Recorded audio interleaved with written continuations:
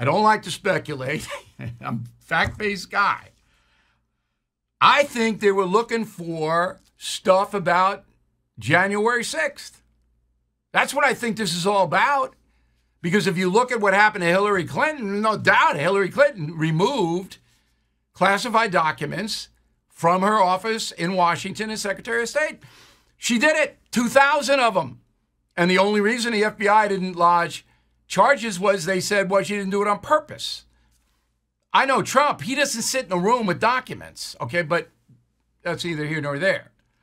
I think, based upon what I know and what I'm seeing, that this raid, they were hoping to get some kind of text or some kind of piece of paper or some kind of printout, Trump talking about January 6th. Does that make any sense to you?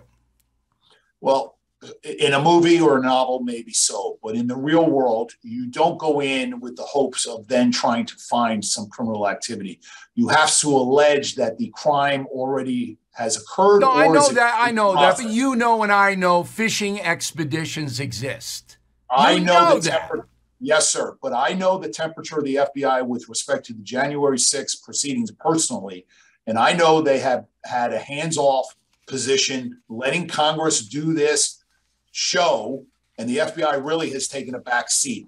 The other thing is, and Bill, just so your viewers fully understand the real world, a search warrant that it was executed 2 days ago must contain information that the Supreme Court of the United States has defined as ripe, meaning fresh, something that may have occurred within the last 30 to 45 days.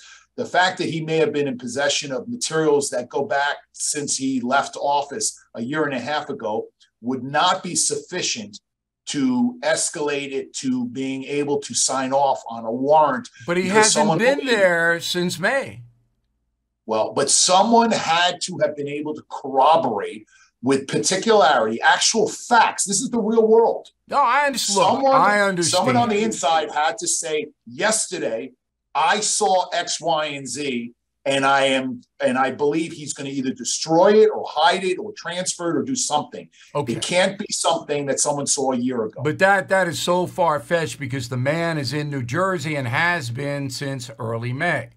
Which then shows that he would not have been in a position to destroy any documents. Right.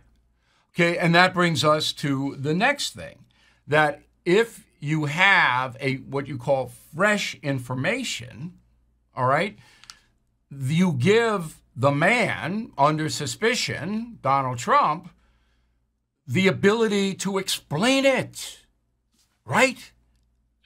100%. I agree with you. Because if you don't, it looks like we're a fascist country. Kick the door in. Find anything.